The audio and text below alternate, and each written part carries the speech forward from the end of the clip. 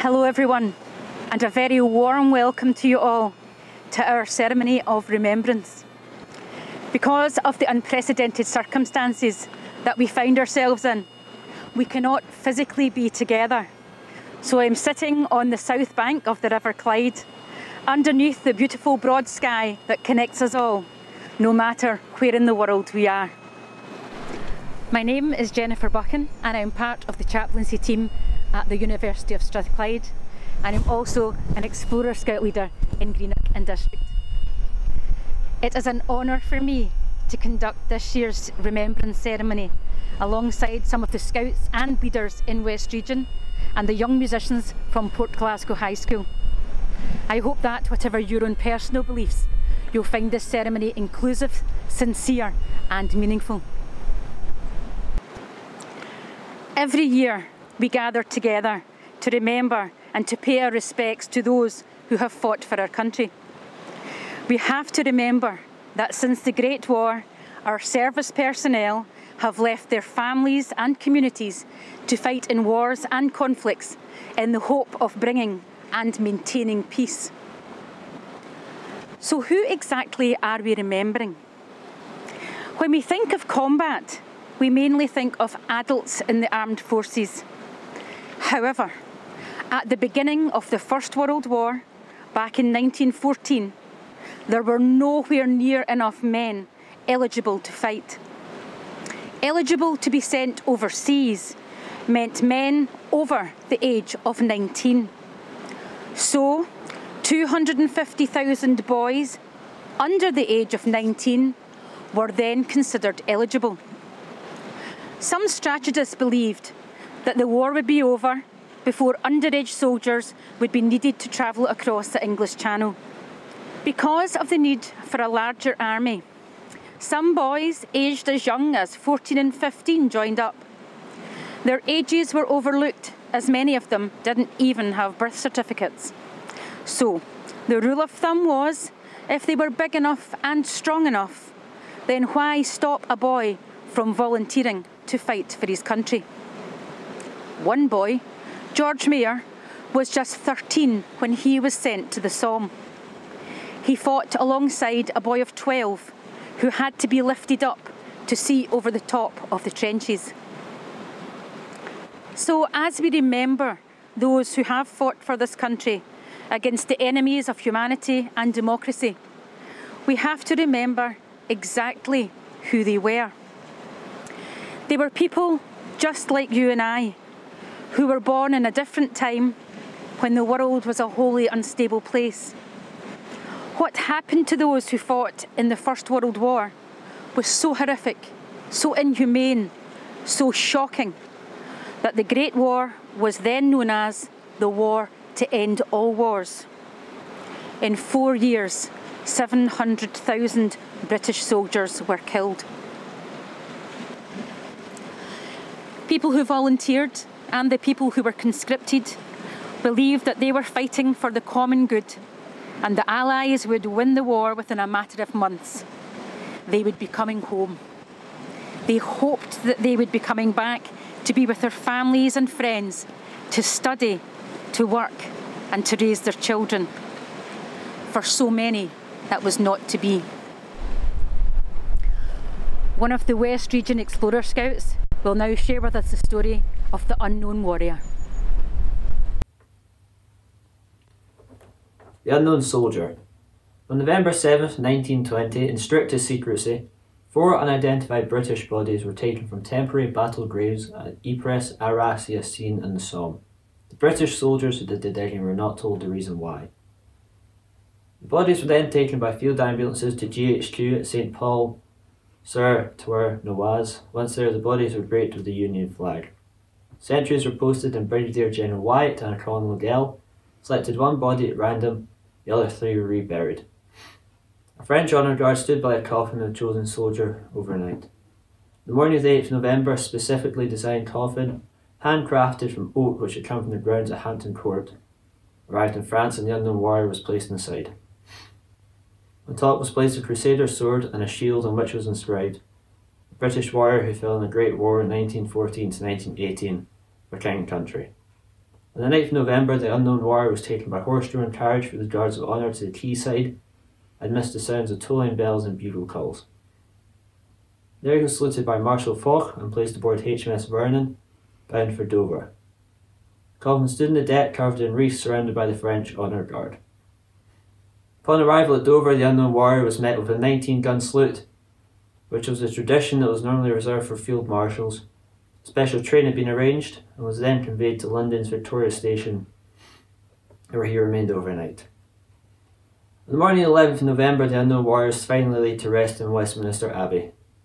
The idea of the unknown warrior was thought of by Reverend David Railton, who had served as a chaplain on the front line during the Great War. The Union flag had been used in an altar cloth whilst at the front and was the one that had been draped over the coffin. It is his intention that all the relatives of the 517,773 combatants whose body had not been identified would have a focus for their grief and could believe their lost husband, father, brother or son could be the unknown warrior. Thank you for that.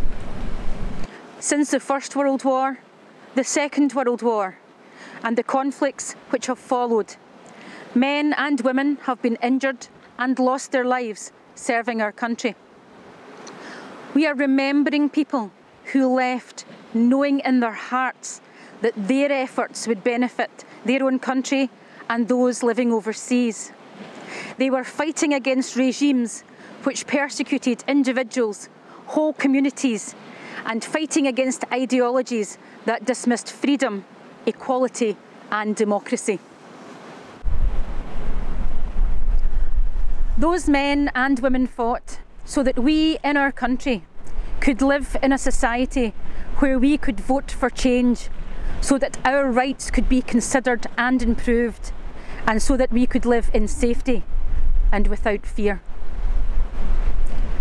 Since 1921, we have worn poppies inspired by the John McCrae poem on Flanders Fields as we remember. We are the dead. Short days ago, we lived, felt dawn, saw sunset glow, loved and were loved, and now we lie in Flanders Fields. We will now go over to James Harrison, Dumbarton District Commissioner, for the laying of the wreath, and then we will stand in silence as we remember all of those who have died in service to our country.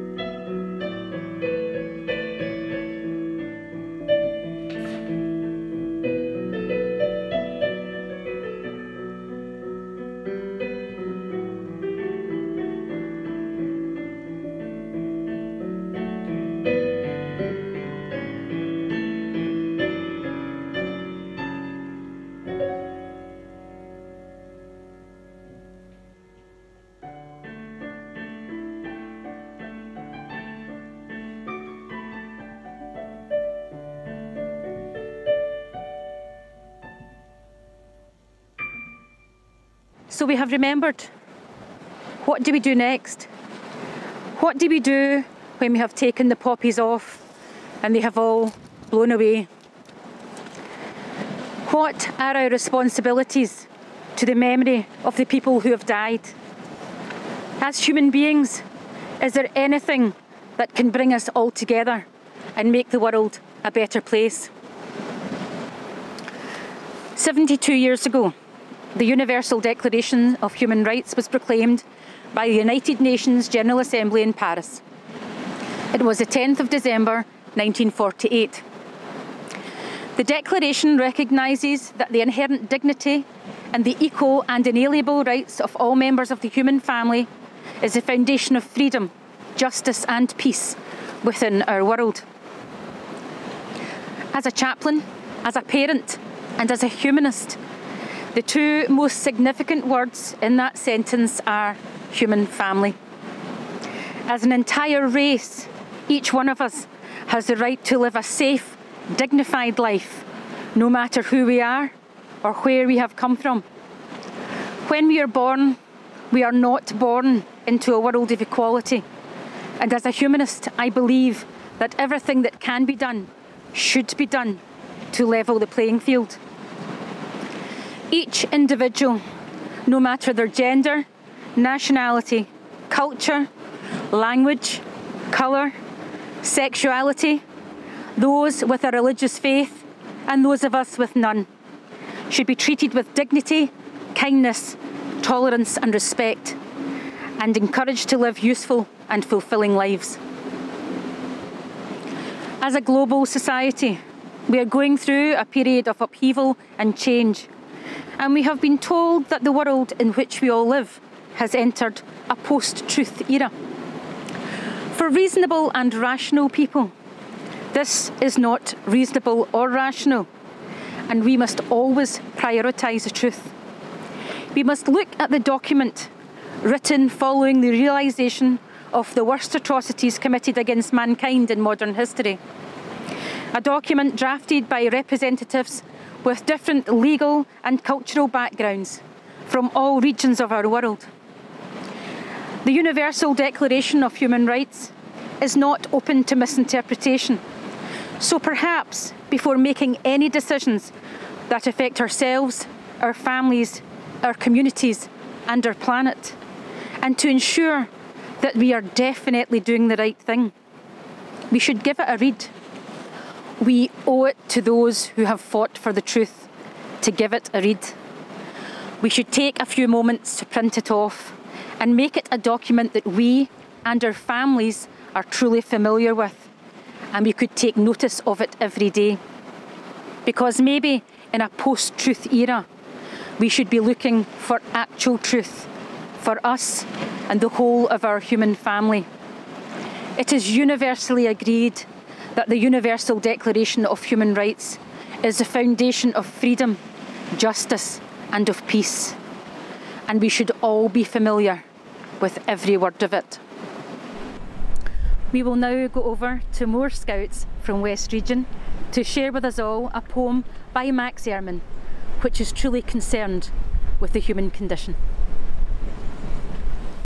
Go placidly amid the noise and taste, and remember what peace there may be in silence. As far as possible, without surrender, be on good terms with all persons. Speak your truth quietly and clearly, and listen to others. Even the dull and the ignorant, they too have their story. Avoid loud and aggressive persons. They are vexatious to the spirit. If you compare yourself with others, you may become vain and bitter. For always there will be greater and lesser persons than yourself. Enjoy your achievements as well as your plans. Keep interested in your own career, however humble. It is a real possession in the changing fortunes of time. Exercise caution in your business affairs, for the world is full of trickery. But let this not blind you to what virtue there is. Many persons strive for high ideals, and everywhere life is full of heroism. Be yourself. Especially, do not feign affection, neither be cynical about love. for in the face of all aridity and disenchantment, it is as perennial as the grass. Take kindly the counsel of the years, gracefully surrendering the things of youth. Nurture strength of spirit to shield you in sudden misfortune. But do not distress yourself with dark imaginings. Many fears are born of fatigue and loneliness. Beyond a wholesome discipline, be gentle with yourself. You are a child of the universe, no less than the trees and the stars. You have a right to be here, and whether or not it is clear to you, no doubt the universe is unfolding as it should. Therefore, be at peace with God, whatever you conceive him to be, and whatever your labours and aspirations in the noisy confusion of life, keep peace with your soul. With all its sham, drudgery, and broken dreams, it is still a beautiful world. Be cheerful, strive to be happy. Therefore, be at peace with God, whatever you conceive him to be, and whatever your labours and aspirations in the noisy confusion of life, keep at peace with your soul. With all its sham, drudgery, and broken dreams, it is still a beautiful world. Be cheerful, strive to be happy. Thank you, everyone. We have to think at the end of each day, what have I done well?